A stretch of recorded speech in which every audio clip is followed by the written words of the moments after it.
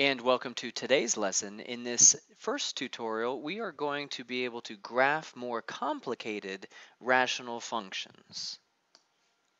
So we are still in sections 8.2 and 8.3, the second day of our investigation of rational functions. And again, we have our rational function that is any form p of x over q of x, and again, since we have a denominator, q of x cannot be equal to 0. So we have a little laundry list of all the stuff that we're going to be doing for our rational functions, and here is how to find them. Step number one, not that you have to go in this order, but I like to go in this order. First, let's find and graph our vertical asymptotes. We find this by setting the denominator equal to 0. I'll say set denominator equal to 0.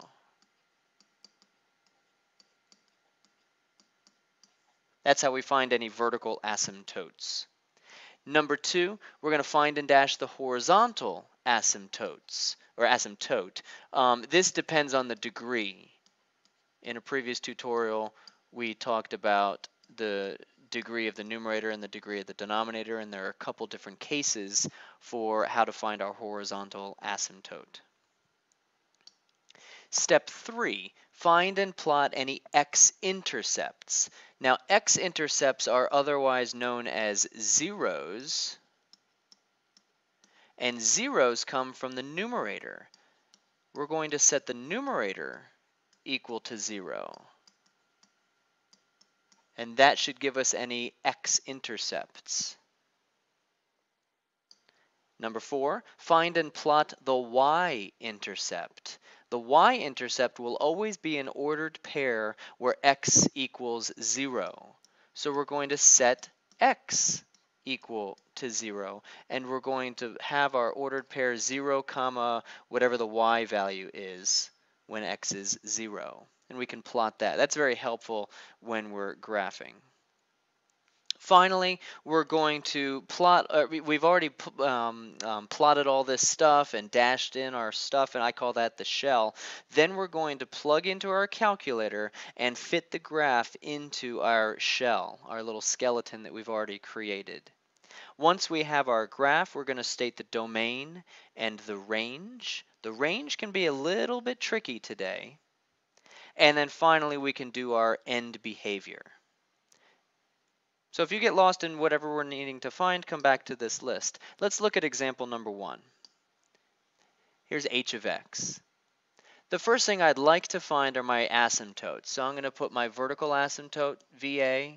Now that comes from the denominator. Now somebody was nice and they already factored this denominator. So it looks like there's going to be two different values that could make a 0 in the denominator. So we're going to have two vertical asymptotes. In this case, one of them is going to be x equals 3. And the other one is going to be x equals -4. So this is the first time that we've actually had two vertical asymptotes. I'll go to when x equals 3 and dash that in. And then I'll go to when x equals -4, 1, 2, 3, -4, and I'll dash that in.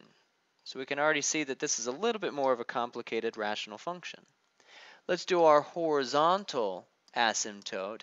This depends on the degrees. We need to find the degree of the numerator and the degree of the denominator. Well, the degree of the numerator is just 0 because I just see a number. This is like 6x to the 0 power. So the degree is 0, and the denominator, it's in factored form, so if I FOILed this, I'd realize that there is going to be an x squared. So the degree of the denominator is 2. Since the degree of the numerator is less than the degree of the denominator, that's case number 1 from our previous notes, it will always be y equals 0 in that case. So that's the x-axis. Y equals 0 is the x-axis. I'm going to dash in my horizontal asymptote there. Next, let's look for our x-intercept. Our x-intercept comes from the numerator. I'm going to set the numerator equal to 0, and then I'll be confused because obviously that doesn't make any sense. And if that doesn't make any sense, that means that there is no way to make the numerator equal to 0, so therefore there is no x-intercept. And that should make sense if we look at our graph because we have a horizontal asymptote covering up the x-axis, so typically we wouldn't be touching an asymptote, so there shouldn't be an x-intercept. Let's find our y-intercept. When we're looking for our y-intercept, we are plugging 0 in for x. So our numerator, of course, is still 6. Our denominator becomes 0 minus 3 and 0 plus 4. Quick doing this math, we get 6 divided by negative 12, which is negative 1/2. So our y-intercept, I do like to put it as an ordered pair, is going to be 0, negative 1/2. Let's plot that. That would be approximately right there. Before we do domain and range and end behavior, let's now plug this into the calculator and see what our graph looks like. Now, remember, when we're plugging into the calculator, we want to make sure that the entire numerator is in parentheses and the entire denominator. Well, the numerator is just one thing, so again, I don't really need to worry about that. It doesn't hurt to put a set of parentheses there, but this denominator needs to be in parentheses. Even if you see existing parentheses, you need to put parentheses around the entire denominator that you see. So let's go into the calculator, bring this over here. And let's see, I'll put the 6 in parentheses. It doesn't hurt to put the entire numerator and the entire denominator. Now I'm going to start the denominator's parenthesis and then do the parentheses that I see, x minus 3 and x plus 4. And then close the denominator set of parentheses. Again, the calculator needs to see the entire denominator. If you mess that up, don't worry. When you push graph, you're going to see that your graph is not going to actually fit into your little shell, your little skeleton. Okay, so this is a more complicated graph. Hopefully you can translate what that looks like into where it's supposed to be in your graph. So I see that, and I see that there's a curve right here. So I'm just going to sketch this in, getting closer to the asymptotes without touching it. In this middle piece, we have this, I don't know, iceberg looking thing. So I'll do that. Make sure that you go through the y-intercept that we've already plotted. And then in this section, we had this piece. We could get more detailed with, plotting points, but I don't think it's that important right now. I do want you to have your x-intercepts and your y-intercepts correct. Okay, domain. I like to do set notation, and I'm going to do domain. Actually, I'm going to color code it with the vertical asymptote, so I'll do red. The domain, all x such that x is not equal to, in this case, there are two values, 3 and negative 4 are no good. If you want to do set notation, that's what I would prefer. If you do interval notation, you'd be describing 3 intervals this time, from negative infinity to negative 4, and then union that with negative 4 to positive 3, and then union that with the third one, positive 3 to infinity. It seems to be a lot more writing, so I'm going to do set notation. Now, range is a little bit trickier, like I said, with these more complicated graphs. In this case, range is not just everything except for this blue horizontal asymptote, because you can see there's a lot of numbers right in between negative 1/2 and 0 that we actually don't touch. I'm going to have to use set notation. It's a little bit easier in this case. And I'm going to start down here at negative infinity and get as high up as negative 1/2. And that's going to be my first interval, from negative infinity to negative 1/2. Now, I know that I get to include that negative 1/2 because there's a nice solid dot. So this time I get to use a bracket. And then I'm going to union that with the rest of my range. I don't have any more of my graph until I get above the horizontal asymptote. So I'll start here at 0 and get all the way to positive infinity. But this time I don't get to include the 0. Because it was on a horizontal asymptote. So the range is a little bit trickier.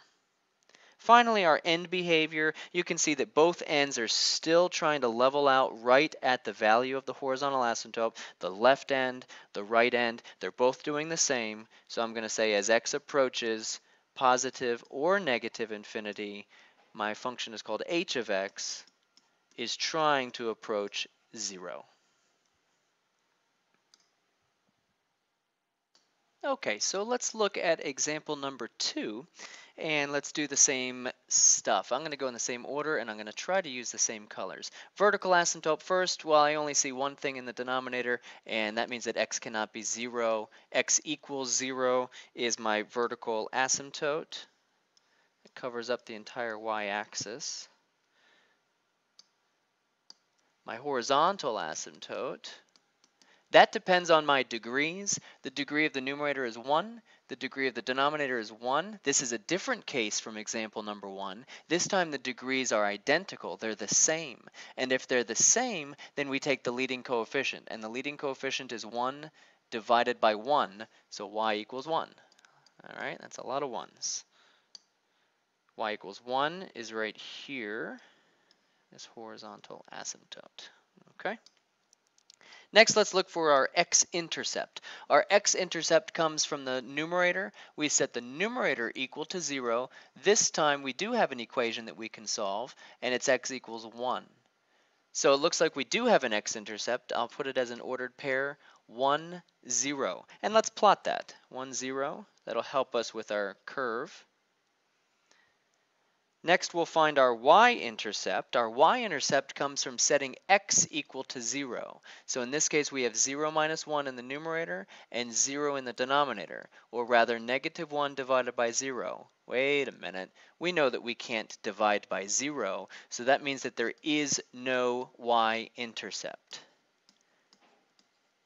And that, again, it should make sense because we've covered up the y-axis with this vertical asymptote, so we shouldn't be able to touch the y-axis. So there is no y-intercept.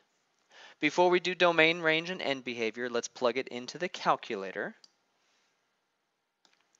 And here's my calculator with my previous graph. I'm going to go to y equals and clear that out. Again, please make sure you have parentheses around the entire numerator, around the entire denominator.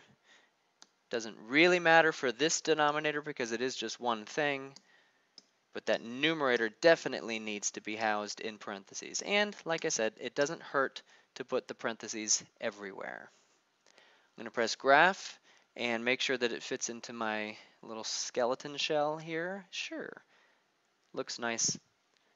I know that this curve, this piece of the curve does this. And this piece, again, we have the x-intercept that helps so that we know that we go right through that. Let's talk domain. The domain is everything this time except for that 0.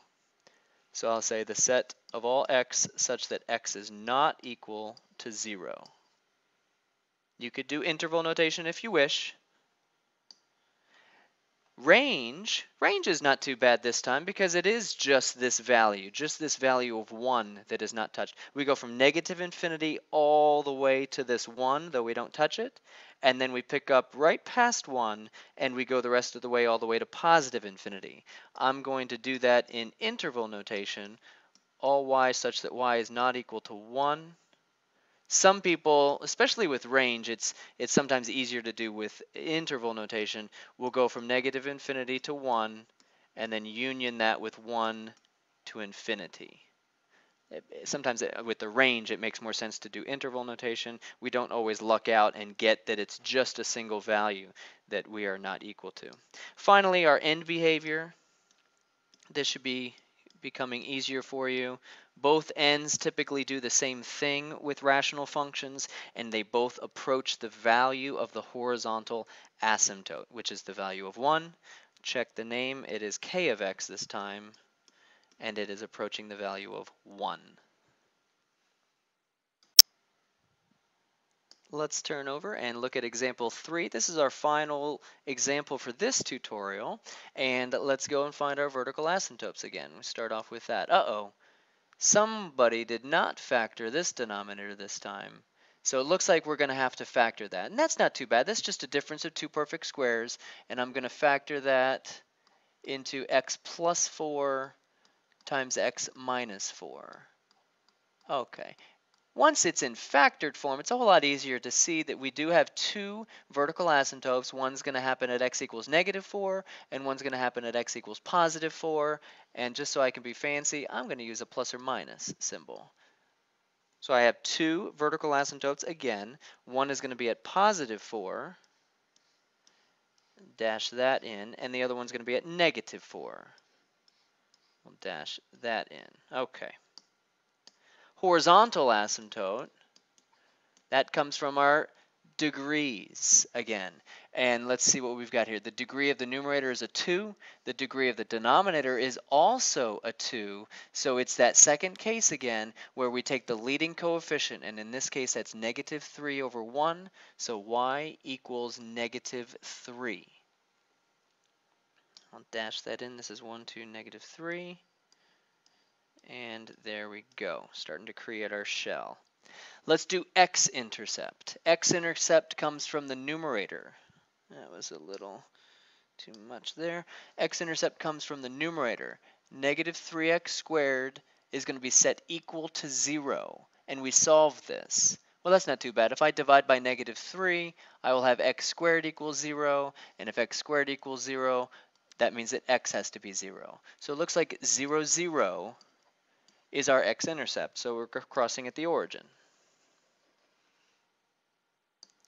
It's kind of a giveaway as to what our y-intercept is, but let's prove it mathematically that the y-intercept will also be 0, 0. I'm going to use this form, the version that they gave me, -3 times 0 squared and 0 squared minus 16. To find the y-intercept, I'm just plugging 0 in for x. So that means in the numerator I get 0, and in the denominator I get -16, and that of course is 0. So the y-intercept has been proven also to be 0, 0. Domain and range and end behavior I like to do once I've graphed it. So now let's plug into the calculator. Let's put the numerator in parentheses. Let's put the denominator in parentheses. If you use the original problem, that's great. If you use the factored version, that's fine as long as you put parentheses around those parentheses. So where'd my calculator go? There we go. Y equals, let's clear out that, and I've got -3x squared, close the parentheses, divided by, I'm doing the first one, which is x squared minus 16. Put that in parentheses. And I'll press graph and see if it fits into my shell, which it does. A nice looking symmetrical graph with this piece down here and symmetric over here. And then in the middle, we've got this, it's not really a parabola, but for lack of a better name, I'm going to call it a parabola type thing. Right there. Again, we're crossing right there at the origin. Okay. Domain, I know we could have done domain before looking at the graph because the domain is basically the values of the vertical asymptotes. I understand that, and I'm going to do that right now. I know that the range is trickier unless we're looking at the graph. X cannot be equal to +or-4 for the domain. My range, I need to look at the graph. Again, I'm going to use interval notation because there's a bunch of numbers that are not used in my range. All of this stuff in between this -3 and this 0. So range, I always like to start as far down as I can, and I see an arrow pointing all the way down, so that must mean that we're starting at -infinity. So I'll start there, and let's see how high we go up. We go from -infinity all the way to, well, it looks like we level out right here at this horizontal asymptote, this -3. In fact, we don't even touch it. So we get as far as the -3, but we don't touch it. So not touching uses a parenthesis, and then we'll union that. Let's see where we pick up our range again. We skip, skip, skip, skip, skip a bunch of points until we get to this 0. And we get to include the 0 because that is an ordered pair. It's a solid dot right there. So we're using the 0, and then let's follow up, and we go up all the way to +infinity. So we do not include the -3. That's the parenthesis, but we do include the 0. That's a bracket. Last thing to do here is our end behavior. As x approaches, it doesn't matter which end we're talking about. The far right end approaches the horizontal asymptote.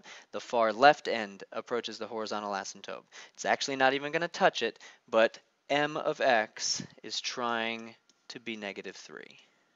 It's approaching -3. And let's look at one more problem. I'm going to make this last problem a try problem, so if you would please pause the video and try the entirety of this problem by yourself. When you unpause, I will go through the answers. So please pause now and try this problem. Pause now. Okay, so I've done a little bit of the problem. I found my vertical asymptotes and I found my horizontal asymptote. So that's what my shell would look like. Now find the x-intercepts and y-intercept and do your graph. Pause again. Okay, so here's a little bit more. I found the x-intercept by setting the numerator to 0, and I found the y-intercept by plugging in a 0 where the x's are, and that happens to be the origin 0, 0. I plugged this equation into my calculator and found my graph. And one other note about the calculator, there's my graph. If you go to y equals, you can pull up a fraction. Let me show you how to do that. You can actually pull up a fraction. If you push alpha, and then y equals, and then number 1, that actually pulls up a fraction. That is a whole lot more useful when we're graphing our rational functions. So alpha y equals enter, or alpha y equals 1, will pull up a fraction for you. Okay, so you have a little bit more to do. You want to find the domain and the range and the end behavior. You will pause one last time and I will fill that in for you and we'll go over that.